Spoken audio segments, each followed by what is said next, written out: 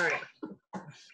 Good morning, everyone, and welcome to the creative edition of Combos and Coffee. I'm Sheril, and I have with me... I'm Sara, and we have a special guest with us today, my husband, James.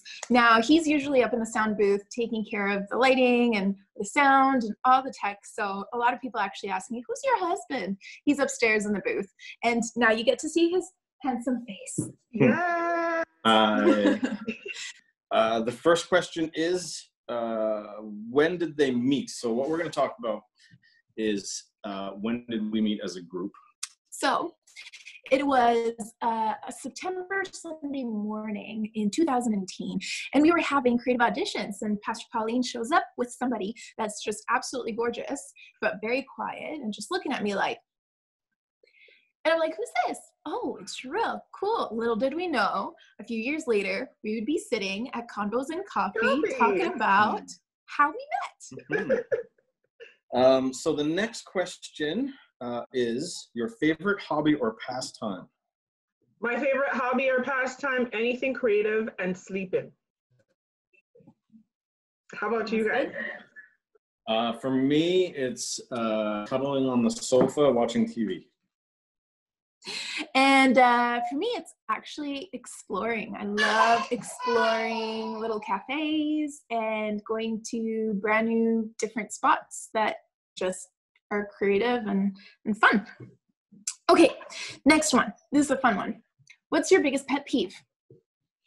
Ooh, bad drivers. Pet peeve.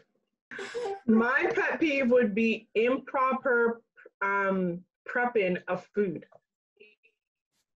This is what technology does to me. Introvert or extrovert? Ambivert. Ambivert. Depending on the day, right? No, I am definitely an extrovert through and through. Sometimes I'm like, maybe I'm an introvert. And Jamie's like, mm-mm. Definitely an extrovert. I am definitely an introvert. So 3 things you'd want on a deserted island. 1 per person. Go. Ooh. Wings. A camera. I would definitely go for a knife. If I have a knife, I can survive. The serious answer.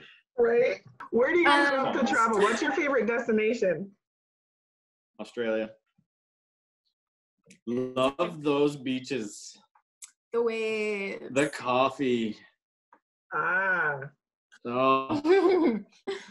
I think mine would be the Cayman Islands.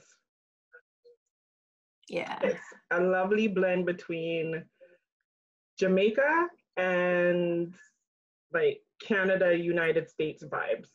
Nice. Good times. All right, here's a good one. Most loved scripture and why? Ooh, I have a few of those. But the 2 that I'm going to choose. I know. How are you supposed to pick? Right? I would say Jeremiah 29:11. I know the plans that I have for you. And Ephesians 2:10. I am his masterpiece. And both because every time that I forget or start to forget or doubt myself or think negatively, I think of those 2 and I remember that I'm created uniquely and I'm created through love so that I can love and I can show love and give love on purpose. I'm created on purpose. Mine, you said it actually. It was Jeremiah for another plans for you. That one, when I was in school by myself for the first time, really got me through that season because it was the first time I was away from home. That verse really got me through a lot. For me, it's in Ecclesiastes.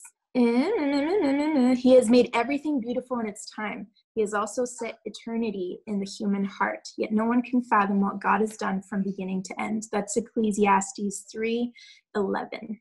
And I love that one because it's just a verse that I've carried through my whole life, knowing that there can be good seasons and there will be bad seasons, but even in the bad seasons, everything's gonna work out. God's gonna make everything beautiful in time, even if it doesn't feel like it is right now. So Amen.